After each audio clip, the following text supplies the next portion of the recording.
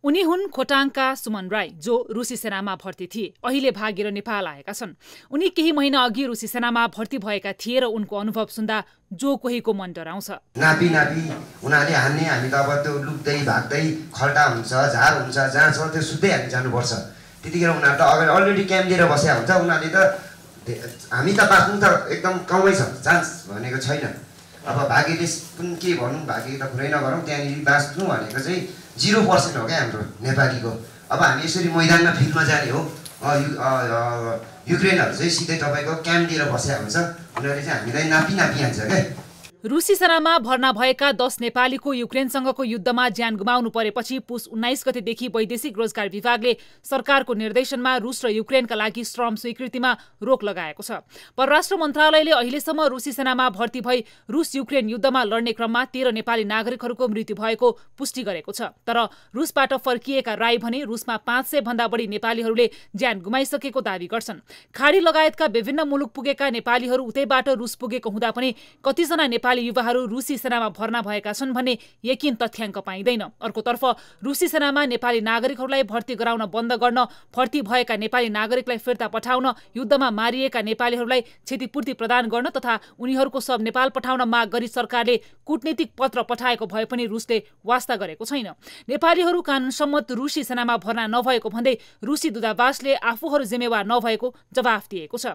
रुसी सेनामा भर्ती भएका नेपालीहरू अहिले धेरै नै कठिन अवस्थामा रहेकाले उनीहरूलाई स्वदेश फिर्ताको व्यवस्था मिलाइदिन आफन्तहरूले सरकारसँग आग्रह गरेका छन्। मानव अधिकार कर्मीहरूले पनि एकबद्धता जनाउँदै युद्ध रोक्न र नेपालीहरूलाई रिहा गर्न सरकारसँग माग गरेका छन्। राष्ट्रको स्वाभिमान विपरीत नेपालीहरू भाडाको सैनिक भएको भन्दै सरकारले कानुन निर्माणमा जोड दिन आवश्यक रहेको अधिकार कर्मीहरू बताउँछन्। पहिला त यो हाम्रो गरिबी भनेर संसारले मजाक उडाइरहेछन् हैन, हाम्रो रोजगारी, हाम्रो राजनीति, हाम्रो यो यावत कुराहरू छन्। तर हामी यतातिर नगइकन के भन्छौँ भने उनीहरूको नेपाल सरकारले नेपालमा भएका ती मुलुकका चाहिँ एम्बेसीहरूले सकुशल रिहाई गर्नु पर्यो र उहाँहरूलाई प्राप्त हुने के भनिएको छ प्राप्त हुने क्षतिपूर्ति पनि उहाँहरूलाई चाहिँ दिनु पर्यो र पहिलो त मानवीय रूपमा चाहिँ उहाँहरूको उद्धार हुनु पर्यो, उहाँहरूले उपचार पाउनु पर्यो। पहिलो त युद्ध रोकिनु पर्यो, संसारमा आणविक अस्त्रको प्रयोगै हुनु भएन, सबै नागरिकहरूको सुरक्षा हुनु पर्यो भन्छौँ। र त्यसमा नेपालीहरूको अहिले मुक्त पनि हुनुभएको छैन, उहाँको रिहाईको लागि पनि गम्भीर ध्यान आकर्षणको लागि पनि हामी आज यहाँ बसौँ। फेरि युक्रेनलाई पनि हामी ध्यान आकर्षण गर्नलाई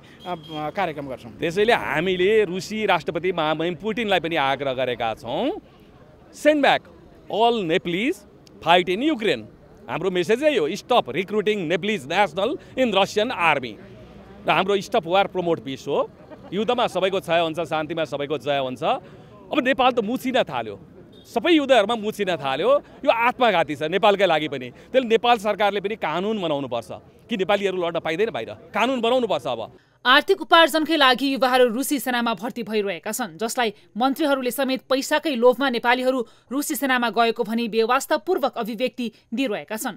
प्रधानमन्त्री स्वयंले केही दिन अघि मात्रै रुसबाट फिर्ता गर्न सम्भव नभएको अभिव्यक्ति दिएका थिए। हाम्रो परराष्ट्र मन्त्रीजीले पटक पटक यो विषयमा कुरा गर्नुभएको छ युक्रेनसँग, रुससँग। अहिले पनि युगान्डामा कम्पालामा रुसको उपविदेश मन्त्रीसँग भेटेरै कुरा भएको छ। तपाईहरुले फिर्ता पठाइदिन पर्यो पनि भनिएको छ। मारिएकाहरूको बारेमा चाहिँ पनि कुरा भएको छ, क्षतिपूर्ति लगायत सबै विषयमा।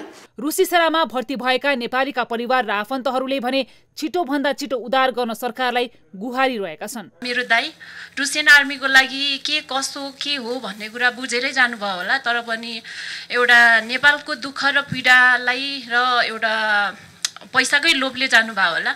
अब सबै पैसा नै हो भन्ने कुरा त्यही टाइममा उहाँहरूले बुझ्नु भएन, तर पनि अहिले आएर चाहिँ उहाँहरूलाई एकदमै गाह्रो भइरहेछ। उहाँ चाहिँ अब असोज 25बाट बिन भएको अहिलेसम्म चाहिँ छैन, सम्पर्क बिनमा छ। अब नेपाल सरकार अब यो पत्रकार साथीहरूबाट हाम्रो अब चाहिँ नै तपाईहरुले पहल गरिदिनु पर्यो कि कस्तो गर्दाखेरि हाम्रो नेपाली दाजुभाइहरू धेरै मरिरहेको भन्ने सुनिछु। सरकारको तथ्याङ्क अनुसार अहिलेसम्म 140 परिवारले परराष्ट्र मन्त्रालयमा सम्पर्क गरेका छन्। अब सरकारले आफ्नो नागरिकको सुरक्षालाई पहिलो प्राथमिकता दिँदै उनीहरूको रिहाईमा पहल गर्न आवश्यक छ। न्यूज 24 टेलिभिजनका लागि क्यामेरामा कान्छा डङ्गोलका साथमा TV journalist Elisa riyal, Kathmandu.